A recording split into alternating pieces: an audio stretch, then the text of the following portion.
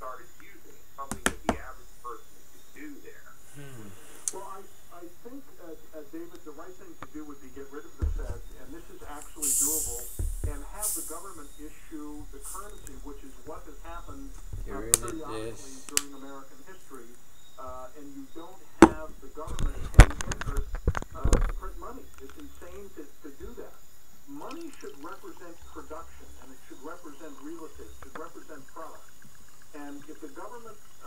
money should represent life, products. Again, This guy knows some things about it. He doesn't know everything. Money is life, it's energy, sacred. Money is sacred. Bless up. And of course there's the whole Civil War thing there.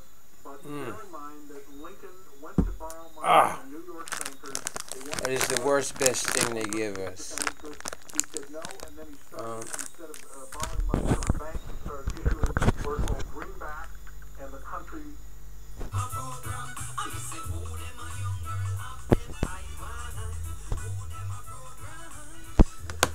Who them a program? Want to talk about the dangers of doubt. Yep. Do I want to talk about this? I don't feel like talking about this.